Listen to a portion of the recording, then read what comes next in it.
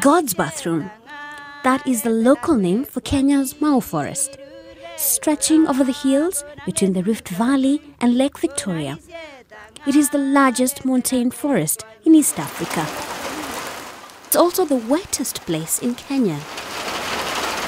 Rain falls every day here for at least 6 months of the year. Water trapped by the Mau feeds 12 important rivers and 5 major lakes. But God's bathroom is under threat. Over the past 15 years, a quarter of the forest canopy has been lost. The enemy, human beings. Deforestation from illegal and ill-planned settlements, land appropriation, and unlicensed logging have all taken a toll. The shrinking of Kenya's largest water tower is cause for concern for all East Africa. Kenya in Africa is one country with one of the lowest forest cover. It has a coverage of 1.9%. If you compare to other countries in Africa, or Central Africa for that matter, DRC has 68% coverage. Countries like Equatorial Guinea, 60%. So 1.9, it's really one of the lowest. Saving and restoring the Mau forest is a priority to avoid an ecological disaster. The water is normally trapped by the trees. But if we have less trees, it means that the water will go down faster and it will not be able to sink into the soil and be trapped by the roots to be released slowly downstream. So if we interfere with the catchment here, it means that we are going to interfere with the lives of so many people in Africa. Water collected in the Mau fills Lake Victoria, which is also a major water source for Uganda and Tanzania. The mighty River Nile starts in Lake Victoria, so what happens in this forest will impact water supplies across Ethiopia, Sudan and Egypt, as far as the Mediterranean Sea. Kenya's economy is also involved. The Mau forest borders the center of one of its most lucrative crops, tea. British colonialists started tea plantation in the region because of the perfect, wet growing conditions there. Today, tea accounts for a quarter of Kenya's export earnings. Thousands of jobs depend on the tea industry, which depends on the rainfall from the forest.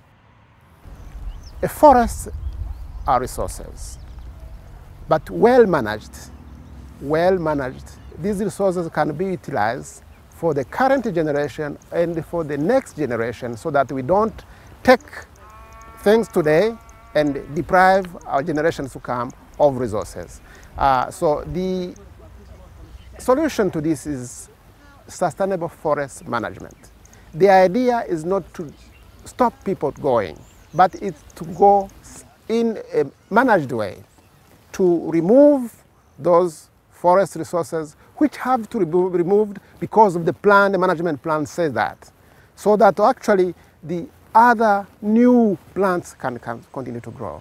The idea is not to defend people to get the forest, because forests are resources which have been utilized.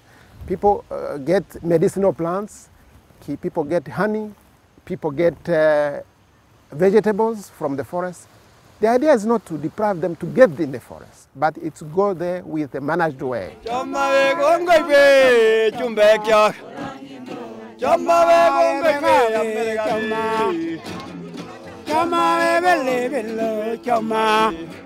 are the Ogiek people who used to live exclusively from the forest without harming it in any way. We are going to the forest to harvest honey in the beef where we put it there.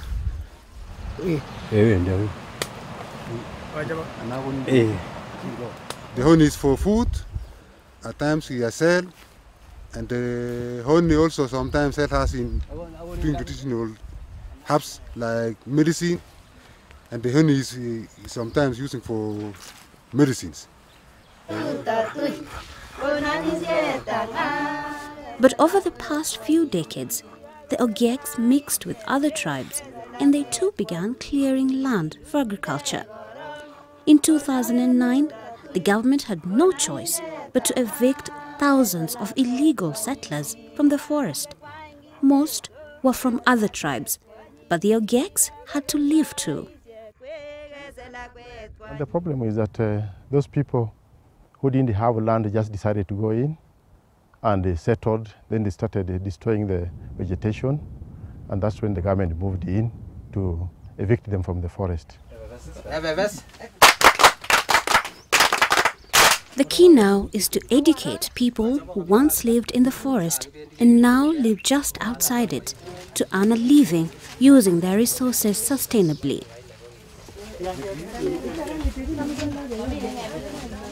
This is a farmers' field school set up by the UN's Food and Agriculture Organization and the Kenya Forest Service. First average height, 3.6 centimeters. Technology used, the DAP. It is one of 24 such schools involving 700 farmers across the western Mau.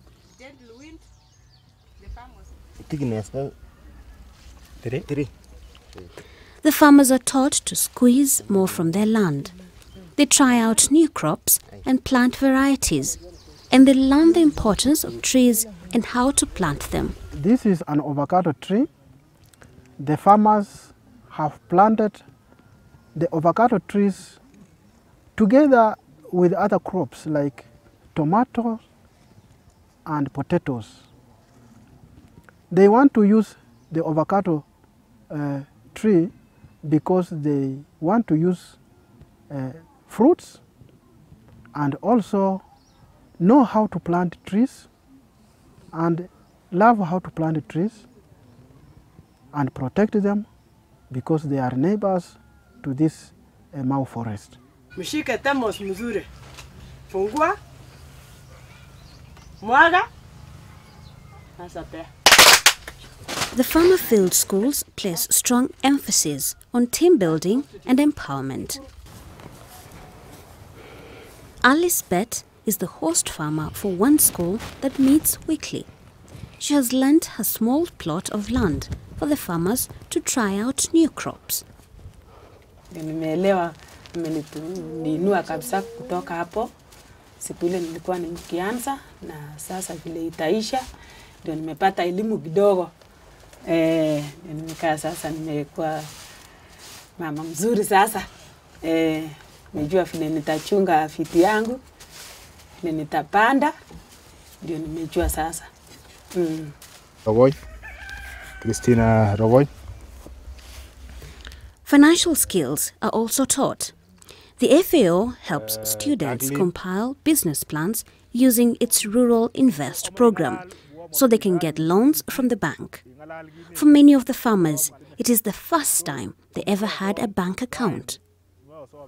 We are contributing savings 200 per member every Monday. We are meeting every Monday at around 3 p.m. and we are discussing a lot of issues concerning money. Farmer Simon Sinei has just one installment to pay back on his $100 loan. I planted potatoes. You can see them here. Some are here. I planted also beans. I have harvested those ones. I've also planted onions, carrots. I've planted them all. Women and men attend the farmer field schools in equal numbers. The students reflect the ethnic diversity of the region, one of the most mixed in Kenya. This is very important. This peaceful sport was one of the hotspots of the 2007-2008 post-election violence that claimed 1,200 lives in Kenya and displaced 500,000 people. Almeida Makori was one of the victims. She had to flee her home during the violence. Her livestock was stolen and she has only recently returned. Right now I have nothing. I don't have those livestock. Some they were stolen and some which were left, some few I was forced to sell because I migrated from this area to be an IDP somewhere, which affected me more. And even my house was not burned, but my relatives and some other people around me, theirs were burned and plus some things inside. So it made me to go back to zero until I was helped by these people. The members of this field school group come from different Kenyan tribes that 4 years ago were fighting.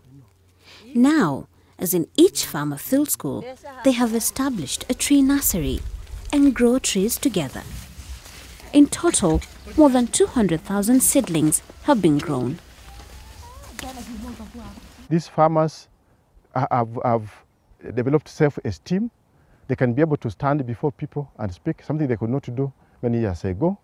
And the other area is that one of peace and reconciliation.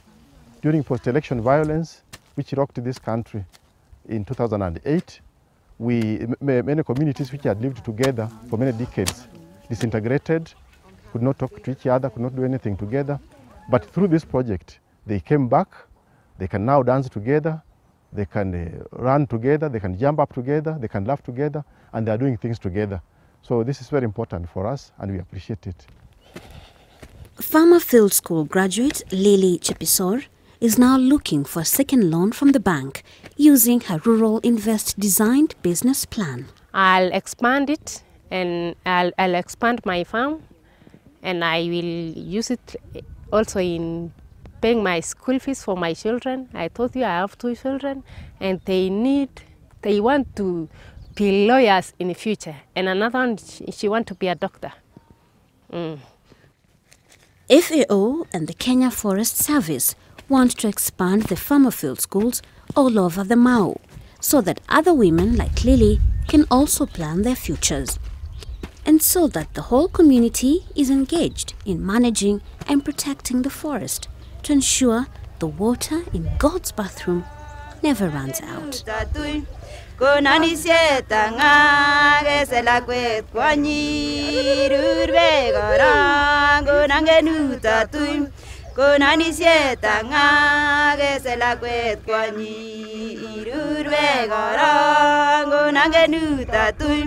Konani sietanga gesela kwet kwanyi gamge kwangi myeto gesela kwet kwanyi gago beksa isye kwe gesela kwet kwanyi irurbe goro